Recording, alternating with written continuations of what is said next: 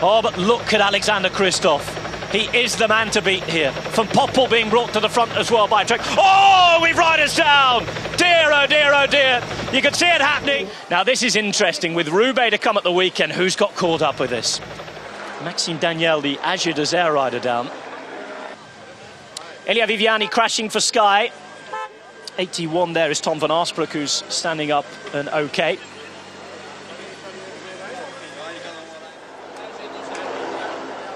Tom van Arsbroek involved in that initial crash. Sepp van Marke okay there as well, which going ahead to Roubaix is something that the team will look to see.